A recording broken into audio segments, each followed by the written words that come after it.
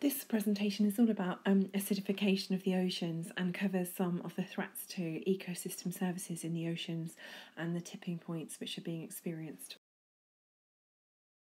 The oceans are an incredibly significant store of carbon in the world. They're more important than all the land plants, than all the carbon which is in the atmosphere, and you can see that the oceans store 38,700 billion tonnes of carbon, and that's in both the surface oceans and then also in the deep oceans. And we know that some carbon actually settles out on the bottom of the seabed as dead organisms. Carbon dioxide has been steadily increasing since 1850, since the Industrial Revolution, but very steeply in the last decade. So since 2016, you can see that the black line here represents the trend line in carbon dioxide concentration in parts per million.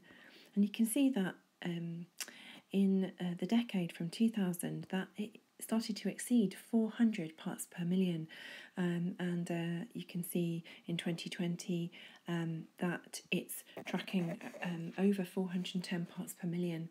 And climate scientists think that if we've exceeded 400 parts per million, it's going to be extremely difficult for us to keep global warming, the warming of the Earth's systems, below 2 degrees centigrade. So the expected amount of warming on Earth in the atmosphere is likely to exceed 2 degrees centigrade.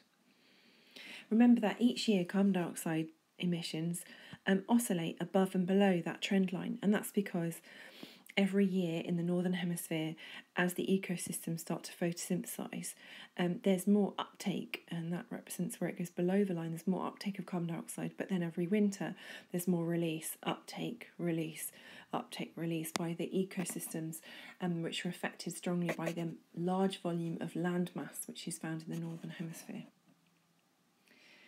The ocean is really important in this process because industrial processes like making cement, like power generation, are releasing carbon dioxide, and also as we burn primary fossil fuels such as coal, oil and gas, these are releasing carbon into the atmosphere. The ocean plays a key role in the uptake of that increased carbon dioxide. Carbon dioxide is totally invisible to us, but it does dissolve in water in the upper layers of the ocean. And the amount which dissolves into the upper layers of the ocean is very substantial. It's estimated to be about 22 million tonnes per day. There's approximately 40% less carbon dioxide in the atmosphere than expected, and this means that there's been less atmospheric warming than was originally thought. Atmospheric scientists now estimate that there is 40% less carbon dioxide in the atmosphere than expected, and that is being sequestered into the upper layers of the ocean. However, there is a major drawback to the sequestration of carbon dioxide in the upper layers of the atmosphere. Normally, seawater is weakly alkali, not acidic. So the normal pH of seawater in historical time and geological time has been around 8.2. However, since measurements started, there has been a trend towards increasing acidity towards the lower pH values. So currently, the pH of ocean waters is measuring at 8.1 on the pH scale. However, this might look like a very small shift to the left towards this acidic end. However, this scale is logarithmic, which actually means that seawater is 30% more acidic. Let's have a look at this data record, which comes from the North Pacific. This is measured in on the island, one of the islands, a station in Hawaii. So this is measured in the middle of the Hawaiian island chain, in the middle of the Pacific Ocean. This is far, far, far away from the industrial hubs producing the carbon dioxide in industrialized nations or nations undergoing industrialization. But you can see that it affects the whole Earth. It's measured in this remote area. And it's also measuring not just carbon dioxide on this red line, carbon dioxide in the atmosphere measured in parts per million, but on the right-hand axis we've got pH scale, and that is shown for the blue line, which started to be measured in the 1980s, was when pH of seawater started to be measured. And we can see an oscillating trend, but we can see, if we were to plot a trend line through that, we can see that there's declining pH towards acidity. At the same time, we can see that tracks in the opposite direction with the dissolved carbon dioxide in the seawater. So that's the green line. What is it that makes the ocean acidic? Carbon dioxide dissolves with water. It forms a weak acid, H2CO3. That is called carbonic acid. Carbonic acid is not stable as a substance in water, and so it dissociates and is in equilibrium with the carbonate ion and the two H plus ions. It's the H plus ions when the hydrogen ions which cause acidity in the oceans. So you might be thinking 30% more acidic, but surely that's not going to have a substantial impact on the ecosystems which are in the oceans.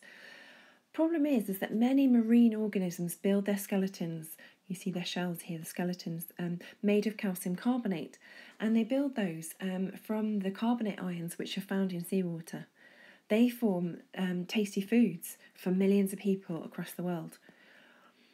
As the ocean waters become more acidic, these organisms can't build their skeletons, and that's because the carbonate ions bind to the hydrogen ions.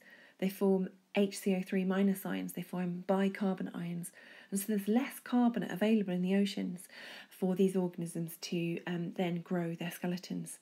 And so they stop growing, they don't grow so well, oyster beds start to be not as productive, or they start not to be able to reproduce, and so there's huge changes to our marine organisms.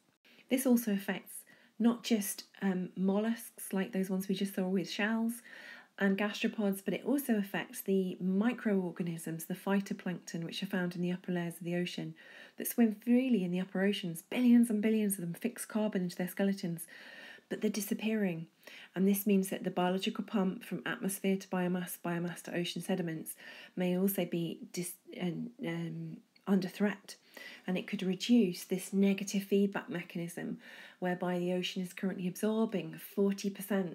There's 40% less carbon dioxide in the atmosphere than expected, but that negative feedback of reducing atmospheric carbon and reducing the enhanced greenhouse effect may weaken because there's less carbonate available for fixing of carbonate in the oceans due to the acidity.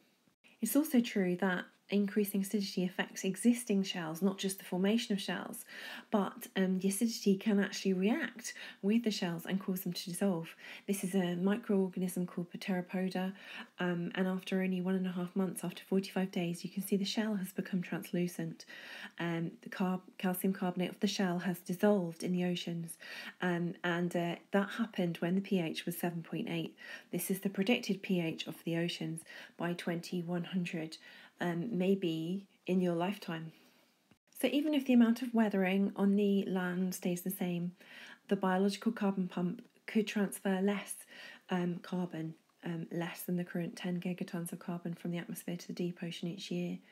If the growth of these phytoplankton changes, the amount of carbon sequestered is also going to change. So just to remind you, we've got weathering of an erosion of carbonate rocks that flows into the oceans, which gives it its current pH, alkali pH. We've got phytoplankton in the biological pump that are created in the upper layers of the ocean and multiply in big blooms, and then they die, and other organisms die, and they build up on the seafloor, and they represent what's called the biological pump, part of the fast carbon cycle. And then obviously this part is then into the slow carbon cycle. Coral reefs are complicated ecosystems, and a lot of study has been done on these coral reefs. The coral reef skeleton, which you can see here, is built from calcium carbonate. There's significant concern as the ocean warms and acidity increases that the algae, which provide the food for the coral through photosynthesis, are expelled. When they're expelled, only the skeleton is left, and this is referred to as a coral bleaching event because the coral no longer looks vibrantly coloured. Instead, it becomes white and dead, leads to coral death. Let's think about one particular place. This structure here, visible from space, is the Great Barrier Reef off the east coast of Australia. In the last few years, 2017 and 2016, it's experienced two significant bleaching events. This has led to the loss of ecosystem diversity. It's also contributed to problems with as a global tourist attraction. It's led to a loss of fish from the ecosystem. You can see that the area affected was different. So in 2016 it was further north. In 2017 that area was affected, but the most severe area had moved further south. These ecosystems are extremely complicated, and they're affected not just by the increasing acidity of the oceans and lowering of the pH towards 7, but they're also affected by the warming of the oceans. It's thought that that's had a very dramatic effect, as well as the increasing acidity. So a quick review of this part of the Edexcel A-level specification in geography. Maybe you could press pause now and see if you can remember some of the key facts from this presentation.